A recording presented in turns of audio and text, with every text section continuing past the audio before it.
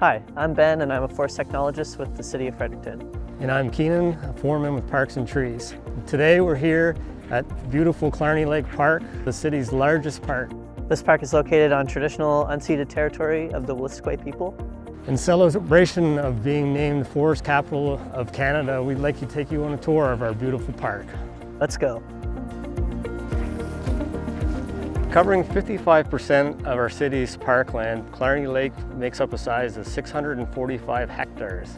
It makes for a great recreation destination with over 36 kilometers of trail. 26 of the trails groomed in the winter months for cross-country skiing, snowshoeing, walking. Killarney Lake is about 10.8 hectares in size and 35 feet deep at its deepest point. It's been stocked with brook trout since 1958 and has other species like American eel and brown bullhead in it. You can also sport fish in here in the summertime and ice fish in the wintertime. This is the witch's butter here.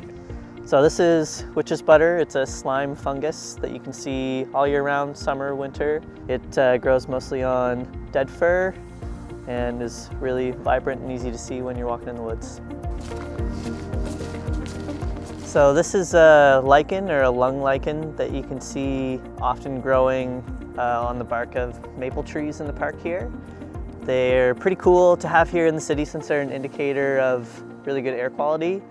These guys are pretty sensitive to any air pollution, so the fact that they're grown here in the park is a good sign that we have good air here in the city.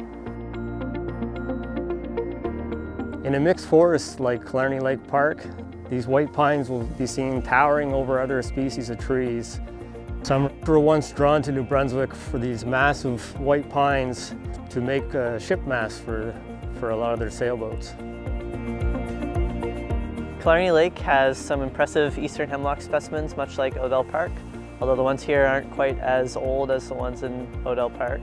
Prior to acquiring this property, there were logging and harvesting operations in this park, but once the city acquired it, it was designated as a parkland to conserve species like this. As we move into the fall, the days become shorter and the temperatures drop. Less sunlight on the leaves begin to break down the chlorophyll, revealing the orange and yellow pigments, which gives us these marvelous fall colors. Thanks everyone for coming out and joining us on our walk here today. We encourage you to come out and participate on all our seasonal activities like hiking and swimming, snowshoeing and skiing. So come on out and enjoy our city's beautiful green spaces.